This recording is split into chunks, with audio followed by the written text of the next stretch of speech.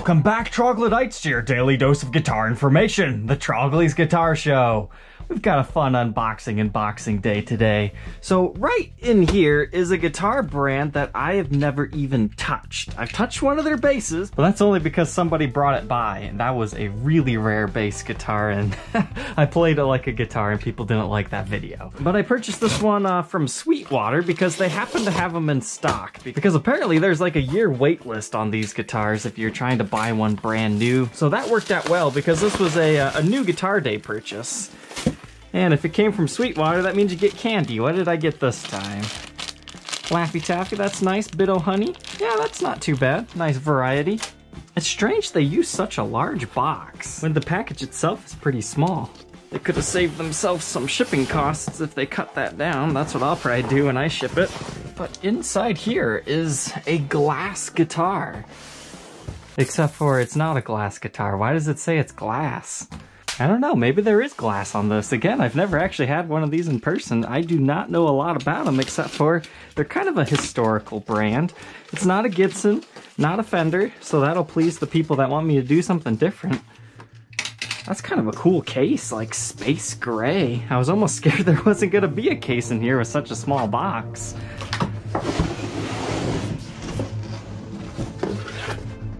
Ooh, there it is. Rickenbacker.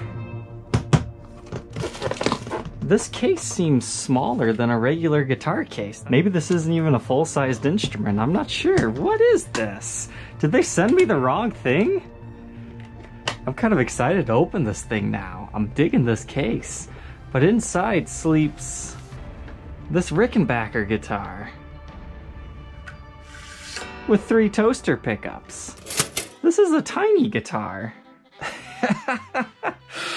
Okay, I was not expecting a tiny guitar here. I thought I was getting like a big old full-size thing. Are all Rickenbackers tiny and they just look big in pictures? So that case seems to shed quite a bit, but this is a USA-made Rickenbacker. Oh, and sweet!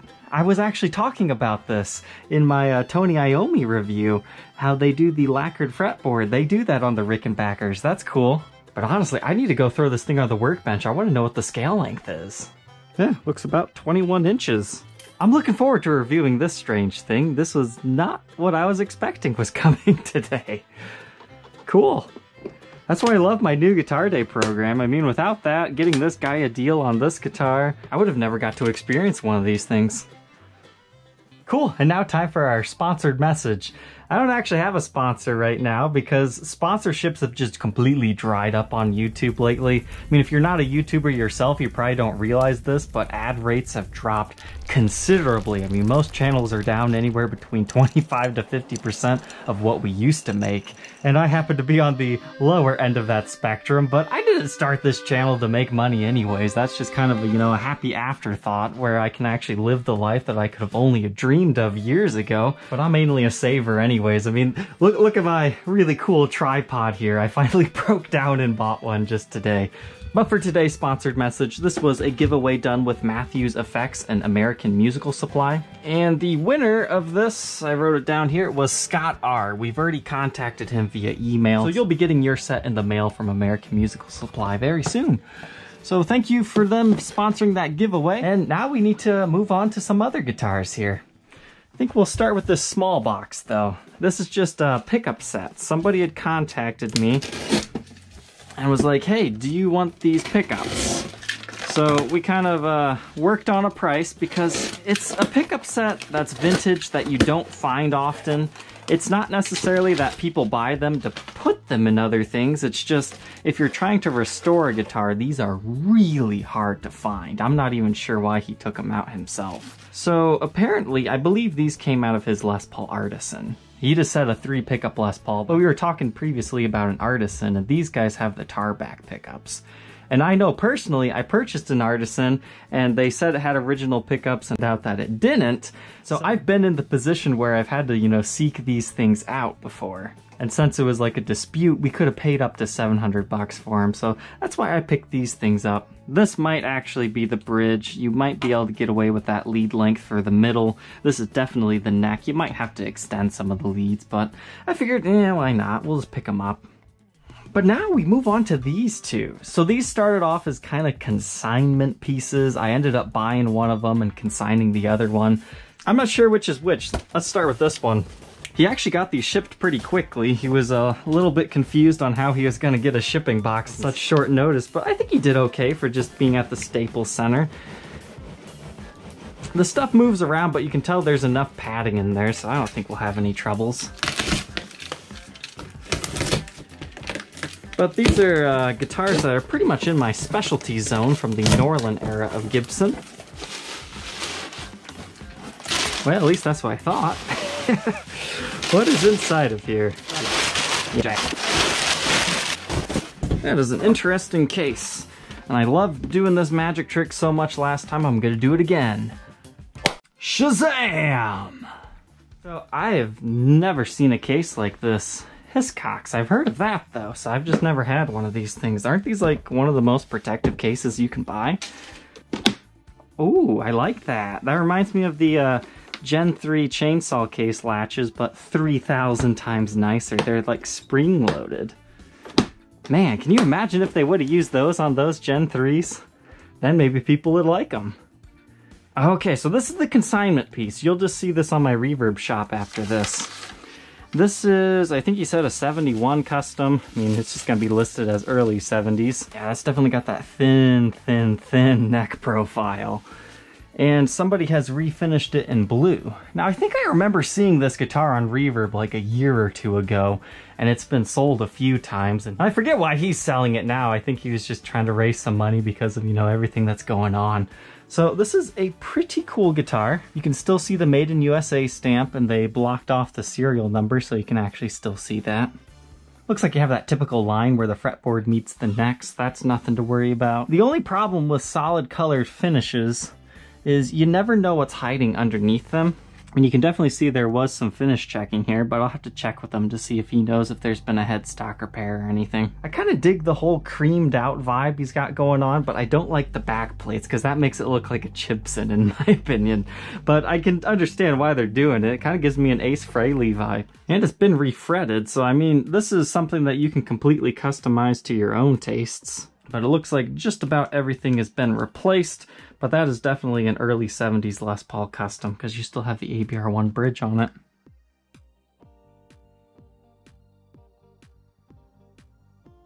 Well, I found the reason this one's been refinished. If you get it in the light just right, you can see the witness lines of a Kaler route that's been filled in. So that solves that mystery. Looks like we got a couple of Seymour Duncans in here. They're both the JBJ versions. But that's transitional neck tenon, so that tells you 70s Gibson. But it is the original Gibson ABR1 bridge. And honestly, even the tailpiece appears to be original yet. That's a lightweight tailpiece too. Looks like original thumb bleeders, but replaced knobs. It's been refretted with jumbo frets, that's for sure. Neck specs of 1.64 inches at the nut width, and then by the 12th, we're looking at just under 2, 1.98. So, I mean, this is a really thin neck if you like that. 0.79 first. Then it kind of chunks up to 0.99 by the 12th, but that's because you're starting to hit the heel. What's kind of interesting is it almost looks like they moved the tailpiece too, because you can see a little evidence right there where it used to be back further. That's really strange they did that. It must have been some sort of a structural integrity thing. Now that I've seen it, I can't unsee it. And you've got a finished chip right there. The truss rod looks to be in good shape. You can see where they filled in where the locking nut used to be. But other than that, you know, the guitar looks pretty good. Oh, and as far as the electronics, it looks like they've swapped everything out in here. Are those push-pull pots? Nice. Those look very primitive. So that means you probably have some coil splitting abilities on these guys as well. Now, this feels like a poly finish to me. I could be wrong, but the way that it chipped like that makes me think that as well. And it looks like there's a crack within the finish right there, so that could probably peel off. It appears that they kind of coated over the binding a little bit right here too. But as far as the finish job, I mean, it feels professional. I mean, it doesn't feel like a cheap at-home job, but I'm sure you could probably do it a little bit better if you really wanted to. If you get it in the light just right, you can actually see it's still that pancake body construction. As far as the weight goes, that's really good for an early 70s Les Paul. 9 pounds, 6 ounces. So I guess as long as the neck is good, Yeah, that's looking good to me. No twists or anything, just very minimal relief that you could take out if you really wanted to. It appears this finish has at least a little bit of age to it. I think that bridge pickup ring might actually be original, but as you can see, everything else here, not so much. Got some stand rash there. I'm not seeing any evidence of a headstock repair, but again, you never know what you can find under these things if you were to strip it. I really think it was just refinished because somebody wanted a blue Les Paul and they wanted to get rid of the Kaler. Kind of peculiar that they didn't do the burst on the back though. That would have been cool if they would have done the whole burst job. So yeah, I guess if you're interested in a player's grade Les Paul custom, either as a project or just to use it as is with a nice Hiscox case, you can check this out on my reverb page. I don't think I'll do a full review and demo. I think that was good enough. You got to see inside of it. Everything's good here. But now let's go see what the other one is that this guy sent me. So as I said earlier, this was a potential consignment, but I told him this is what I'd be willing to pay. Because I've already done reviews on multiples of these. I probably should redo one of these in the future, but I think this one, strictly business on it. Simply because there's so much I need to do, like that Rickenbacker, there's a bunch of other cool guitars, and more cool guitars coming yet even. But this is from the very early days of the Les Paul Studio. 1, 2, 3, 4. Looks like they must have forgot the combo. So they mounted that upside down so nobody would accidentally forget it.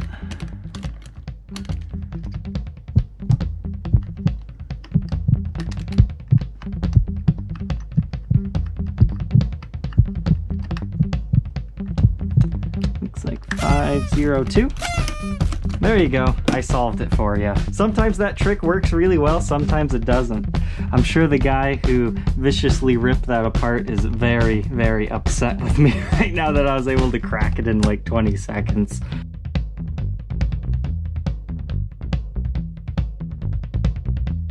Darn, that guy got the last laugh. He ruined it so much it doesn't actually stay put anymore.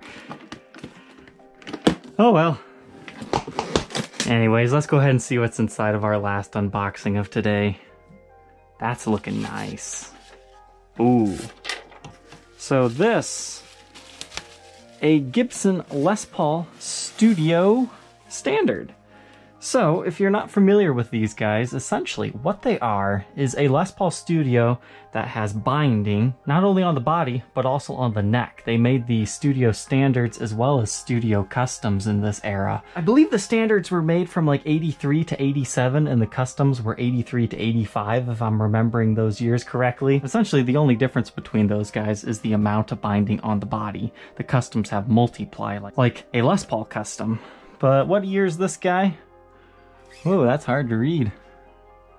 1983, so that means this is a first year one. That's why it says Custom Shop Edition. They kind of just started as a limited edition thing. This one, I've never actually seen one have the Flying V style tuners on them before. But since it's a first year, these are meant to be alder bodies actually. And this one appears to be 1, 2, 3, 4 pieces.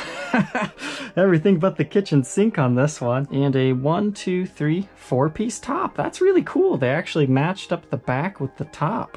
I'm wondering, does this actually have a maple top? Because that matches up perfectly with the ones on the back. That's kind of interesting. Dang, that's crazy. It is. There's no top to this guitar.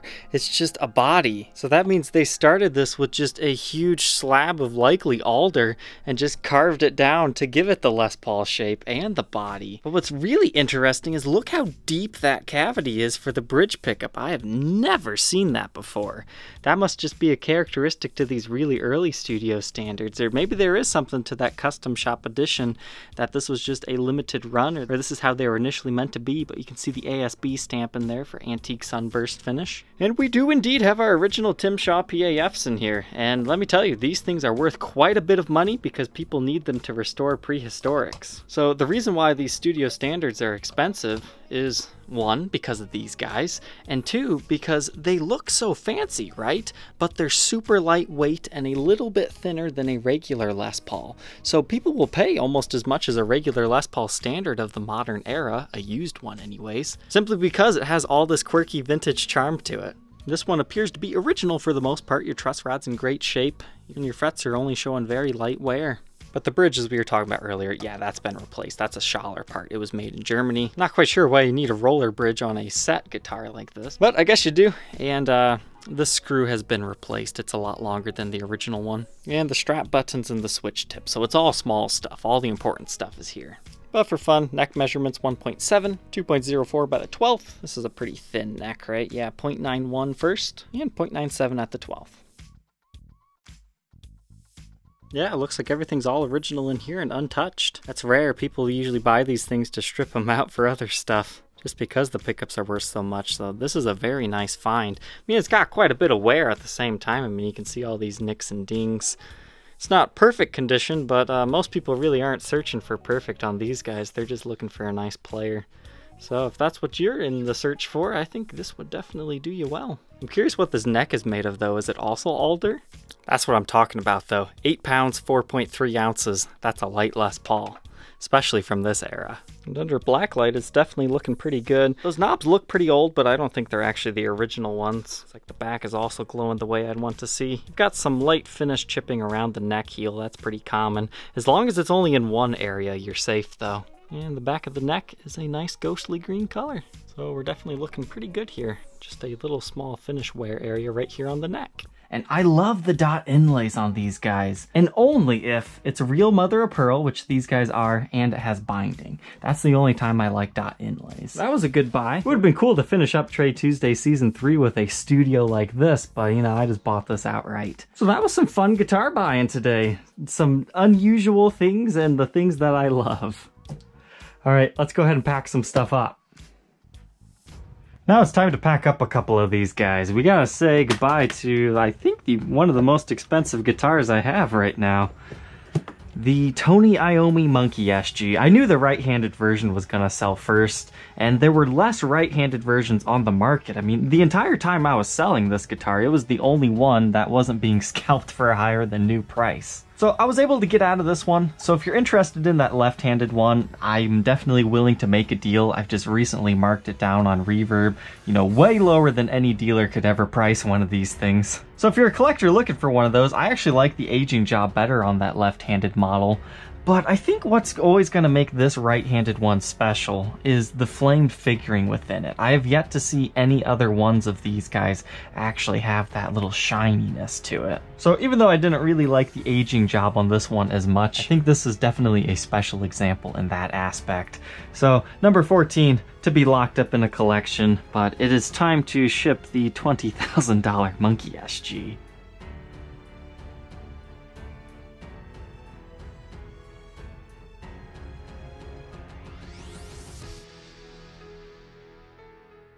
Next up, we get to say goodbye to one of the new Epiphone guitars. This thing is such a fantastic value. I had some people asking me, what about the Epiphone, I think it's called the Special One? It's got the same wraparound bridge, but it has the master volume, master tone, 3-way toggle switch down here. And they were saying those things are like $150 and are fantastic value, so why would you ever get one of these? Honestly, those guitars are night and day. Like, this is a full slab body, whereas those guys are a little bit thinner. You've got the independent volume and controls for each pickup. You got your toggle switch in a regular location. Set neck versus bolt-on neck. Those guys have got the slim 60s neck profile. And I found with Epiphones, you really want the beefier necks because that's what makes the D shape feel more regular, in my opinion. But I was initially going to do an unboxing video the day that I made this review, but it just called to me. It said, make my review today. So I went with that instinct and I'm glad I did.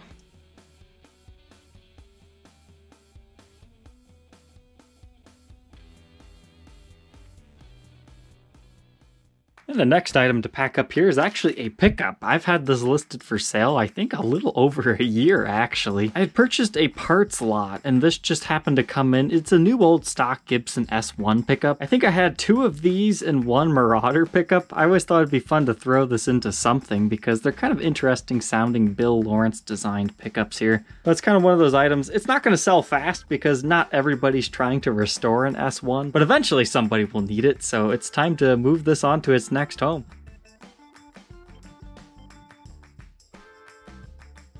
Now to pack up this guy. This has been like the main feature in 2 other boxing unboxing episodes. This Les Paul Studio Shred. We had a hard time getting a good one.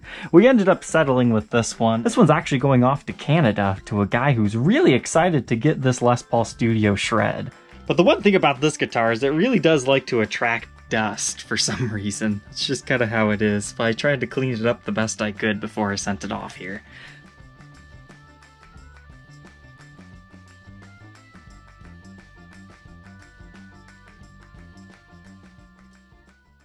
Next up here, this mint green case. I think that shows you what's going to be inside, the Maverick Dorado.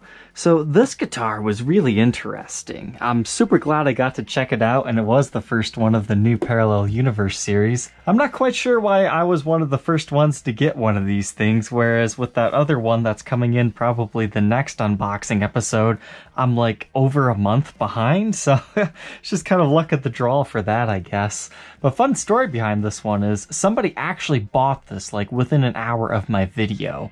They paid and everything, but then they backed out the next day. I think they had some sort of expense come up, so that really hurt the sale of this guitar because everybody thought it was sold. Because most of my stuff will sell, you know, within that first couple of hours, and then if it gets relisted later on, they never see it. So flash forward another week, somebody bought this thing, but I do want to issue a slight correction. I don't think this bridge pickup is actually microphonic, because the next 2 or 3 demos I've done after this have had that same squeal, unfortunately. So I'm not sure if it has something to do with the pedal I'm using or if it's my amp, but if anybody knows, can a pedal actually make your pickups microphonic? Because I actually tested it with my Mesa Boogie and I was getting the exact same thing. Maybe I'm just standing too close. I mean, my setup, I'm probably standing back here and my amps would essentially be like where that door is back there. That's not like directly on top of it, but I've just been recently having these microphonic issues that have kind of been annoying me.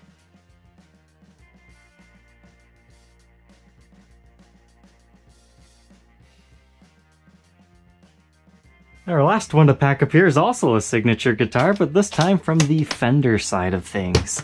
Now, I believe this video was probably posted a day or 2 ago, but today's actually the day that I'm editing it, so hopefully it goes out as scheduled. This is the Soul Power Stratocaster, Tom Morello's signature guitar.